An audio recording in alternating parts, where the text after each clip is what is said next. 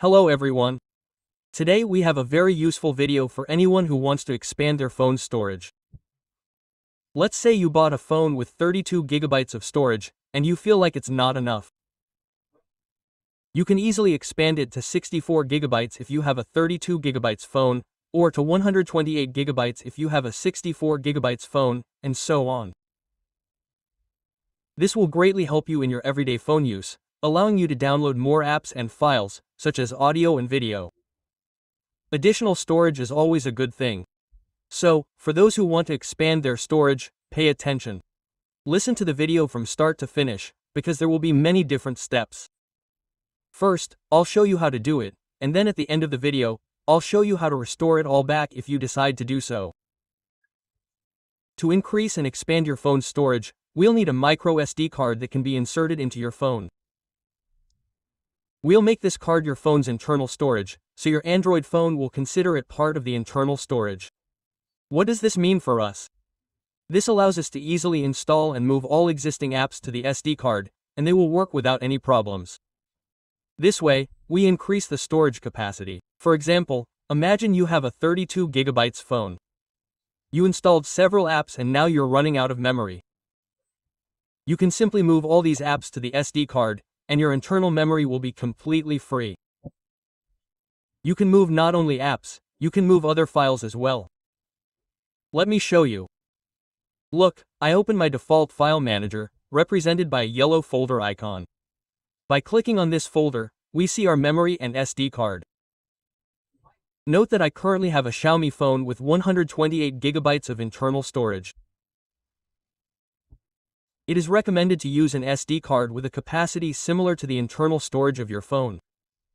For example, if you have 32 gigabytes, use a 32 gigabytes or 64 gigabytes SD card. Do you understand what I mean? Yes. The SD card needs to be formatted. So, if there's anything important on it, be sure to move it somewhere else. The SD card should be empty, and if there are any files on it, they will be formatted. Now I'll show you another menu, as well as the phone settings. Here's the Android 14 version. Go to Storage. And if we scroll down, we'll see our SD card. We can eject the card, format it, and go to the storage settings. It will show how much space can be freed up. Why am I showing you all this? We'll come back here later to see how our SD card is displayed. Now, let me show you the card itself. It's a regular 128 gigabytes card. Once you put it back in the phone, we'll need an app called Activity Launcher or Laun Activity. It has a white icon shaped like a rocket. You can download it from the Play Store. It takes up very little space, about 2 megabytes, and it provides advanced search capabilities for your phone. So, once you have the app, you need to go to the standard settings and look for the About Phone section or something similar. Find the firmware version and tap it about 10 times until it tells you you're a developer. I don't want to do this, since I already have it active. Now go back to Settings and find Advanced Settings. Scroll down and you'll find a setting that will help us. You may need to subscribe to my channel and like this video before continuing. By the way, don't forget to share this video, as it's very helpful and will help many people increase their storage several times over. Using this method, you can easily turn 32 gigabytes into 128 gigabytes. This setting is called Allow Saving to External Storage. Enable the option to allow apps to save to external storage, regardless of the value in the manifest.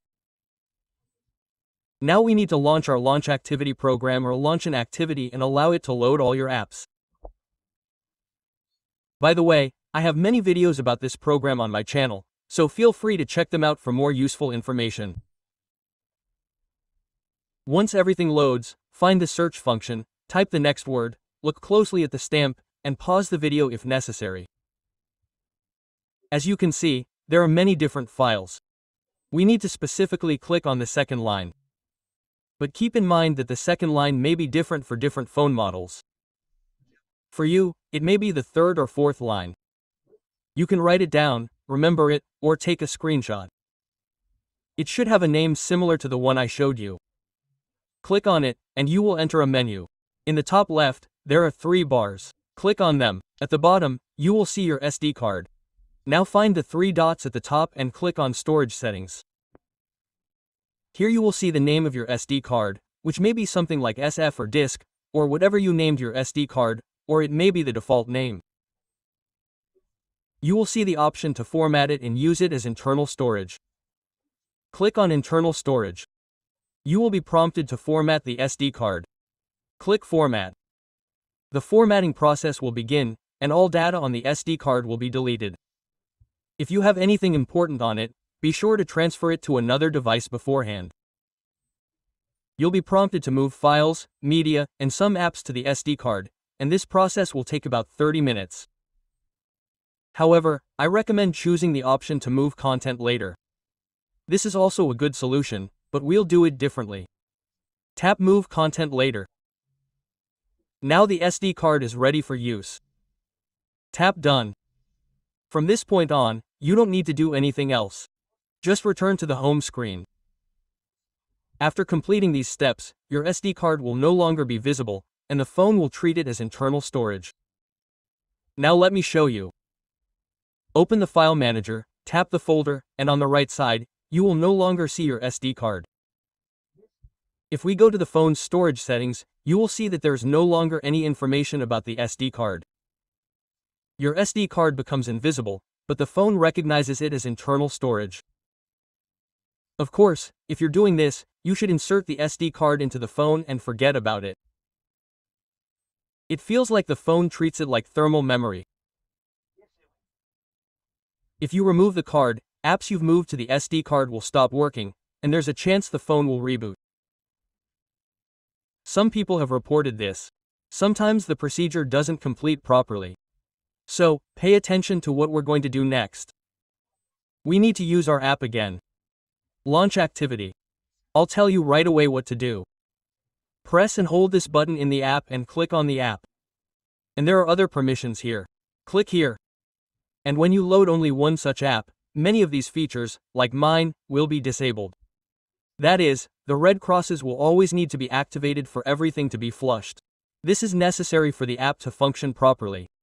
Now I'll show you why we mainly need to create shortcuts on the desktop. Let's go back. Let's launch our app again, loading all the data from all the apps. Wait again. Press the search button at the top and type All Apps here. You don't even have to type the entire text. We need the top line. Press and hold the 3 dots on the right and create a shortcut. The shortcut is created. Now go back to the desktop. And here's the shortcut. If we hadn't checked the 3 boxes to delete the shortcut, this shortcut simply wouldn't have been created. Press it, and all apps will launch. You can get here another way without this program, but it's not very convenient. I'll show you another way right away, and then I'll show you what we'll do without this program. You need to go to the Google Play Market. Click your avatar on the right, the help icon on how to delete an app on Google Play. Click to go to the app settings, and you'll get to the same menu. But with the program, we created quick access to get here. Getting here takes a long time. And again, if you have a dark theme, you won't get here. You need to temporarily switch to a light theme to access the settings. I'm leaving, but I just showed you 2 ways to get here. Enter the shortcut we created, then all apps. There's another option at the bottom, Show System Processes, but we don't need it now. Why did we drag any apps or files to the flash drive? Well, let's take cars, for example. Open it, go to Storage and Cache, and an Edit button appears. If you didn't come here for that, then this button won't be there. Click Edit. Look, internal and shared storage are currently available, and the SD card is available, although the phone doesn't currently see the flash drive. I already showed you this, and accordingly, the computer won't see that you have a flash drive because Android thinks that's all the internal memory. Just take it, click on the SD card, move the car app to the SD card, and wait for everything to move. Then go back to all apps and just check again. I'll show you. Everything really did move correctly. This car app will load again from storage and cache. Edit. And look, this app is already on the SD card. This means your internal memory is now free, and your app will run on the SD card, which you formatted to 128 gigabytes. In this case, let's try with any other app. You can do this with any app. For example, let's take another game. Edit storage. Move to SD card. Click on all apps again, but again, just to double check this WhatsApp app, go to storage and edit cache and make sure everything was correctly moved to the SD card, that is, everything works. Let's try the same thing. For example, Clutch. Launch it. It works fine. It shows my videos that I made. That is, the account works fine. Even though it's now on your flash drive, it doesn't take up your internal memory. If you want to return to internal memory, follow the same steps. Similarly, go to all apps, find the app you want to move back. In this case, it's WhatsApp. Go to storage and cache, change it, and select internal server. Now I'll go back again. Go to all the apps to double check the WhatsApp storage changes and see that everything has been restored and the app is working. Now listen carefully. I'll tell you 4 ways to restore everything so that the flash drive is correctly recognized, read, and displayed on the computer and on your phone. Because in this case, your flash drive is considered internal memory. And if you connect it to any device, computer or PDA, you won't see this flash drive. And even removing it and reinserting it, unfortunately, won't help. That is, everything will remain as you already set it up. If you want to expand the memory, for example, if you have 64 gigabytes, you can get a flash drive and upgrade to 128 gigabytes or more, but not less. Is it worth getting an equivalent flash drive? Now about restoring the flash drive. The first method is very painful, a full factory reset of the phone. Of course, you'll delete all apps, all existing files, all accounts will be lost, and a complete factory reset will be performed. You should understand that everything will be deleted. The phone will be as good as new. This must be done with the flash drive inserted, and this will help with the second method. Find a card adapter that currently fits your flash drive. Insert your micro flash drive here. Well, card readers can be different. Insert your flash drive here. It won't be detected as a flash drive, but you'll be prompted to format it. It needs to be formatted in FAT32 so that phones can see it. But sometimes it only offers 2 formats, FAT and NTFS. In general, if it only offers 2 formats and not FAT32, just format it in any format, then manually reinsert it into the computer and manually format it in FAT32. That's the second method. The third method is even easier. You'll need another device that supports the same flash drive. Take another phone, remove this flash drive, and insert it into that phone. Then reboot the second phone, and you'll be prompted to format the flash drive. Simply take it, format it, and it will be recognized as a working flash drive. The fourth option is to use only the phone that currently has this flash drive installed. But at the same time, you need another flash drive. It doesn't matter what size, just a micro flash drive that fits your phone. What do? Remove it, remove this flash drive, and insert another one. You don't need to reboot the phone, just swipe the curtain, and a notification will appear asking you to forget this device. Tap, forget this device. Then simply remove the flash drive you inserted, you no longer need it. Insert this 128 gigabytes flash drive you had here. Now your phone will ask you to format it in the required format.